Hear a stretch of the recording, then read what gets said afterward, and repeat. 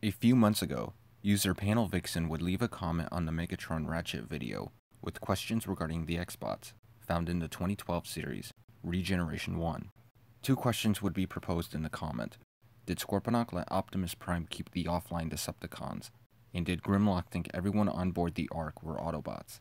Before getting into the questions, we must understand what the Xbots are. The Xbots are mostly lobotomized Decepticons, and a few Autobots, reactivated by Megatron to help him conquer the Earth. The Transformers that would become the Xbots were stored on board the Ark, having been offline by an underbase-powered Starscream in the original Marvel Transformers comics. With that explanation done, we'll start with the more difficult question, involving Scorponok. Once Starscream's rampage was over, Optimus and Scorponok would agree to gather up their fallen troops, most notably Soundwave, as he would rejoin Scorponok's troops after being killed by Starscream.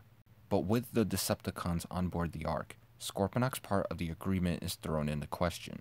While no actual answer would be given in either series, Simon Furman, head writer for Regeneration 1, would give an answer in one of his blog posts when he was asked the same question. To quote his answer, "True, but a lot of casualties of the underbase story were pretty much left to the Autobots to sort out. I doubt the Decepticons cared too much about cleaning up after themselves. As for Soundwave, I figure he was only stunned." So Scorponok didn't keep his end of the deal, forcing the Autobots to clean up Starscream's mess. The next question, involving Grimlock, is much simpler. While piloting the Ark back to Cybertron, Grimlock and the Dinobots would revive the fallen Autobots on board, using the power of Nucleon.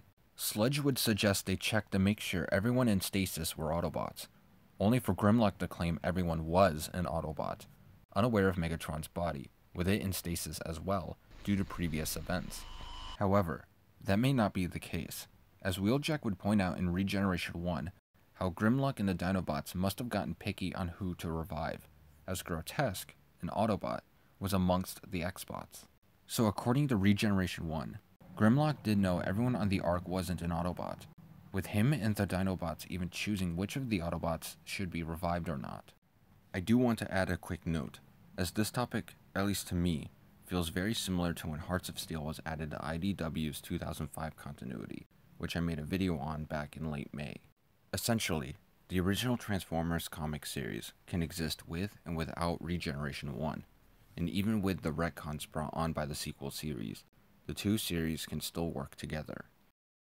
Special thanks to Panelvixen, as their comment was the inspiration for this video. I hope I was able to answer your questions, and sorry again for the late response. If anyone has a topic they would like for me to cover, make sure to leave it in the comment section, and I'll make a video on it when I get the chance. Hopefully in a reasonable time and not several months later.